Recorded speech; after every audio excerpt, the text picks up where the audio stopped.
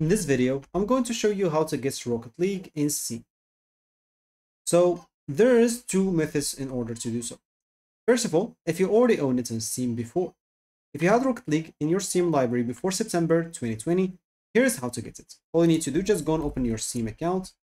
And of course, you would like to go to your library, search for Rocket League and click on install, and you'll be able to play it as usual. And you will continue to receive updates and features.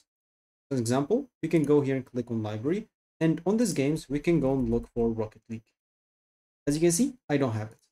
If I go by any chance to the store and try to look for Rocket League, as you can see, I will not find it. So if you're a new player after 2020, if you're never owned Rocket League on Steam, it's no longer purchasable there.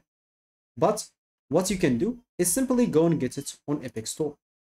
So you can go to Epic Games Launcher and install it if you don't have it installed. And all you need to do, just go and create or sign in into an Epic Games account if you have one.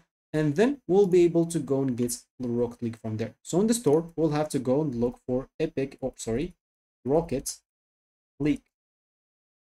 So here is it. You can just go and get it.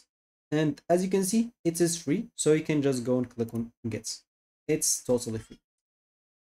So of course, you'll be able to play it because it's cross-platform play. So it is supported. You can play with people on Steam and PlayStation, and Xbox and Switch and everywhere.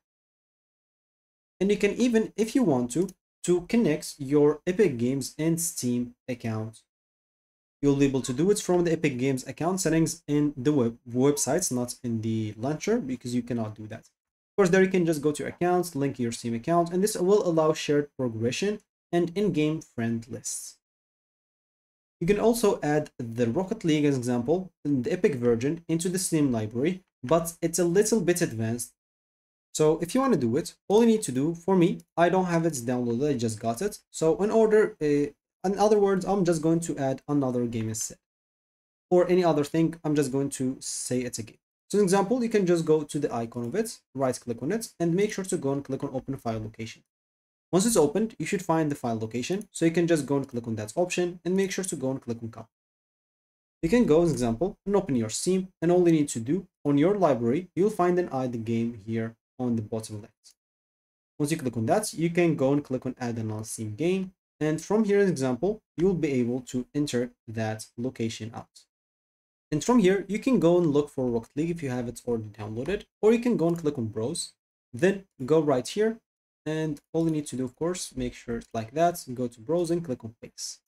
Hit the enter button, and all you need to do, just go and click on, or basically select it, then click on open. And once you do so, you should find this right here. So go and click on add selected programs. And as you can see, it will be added to Steam.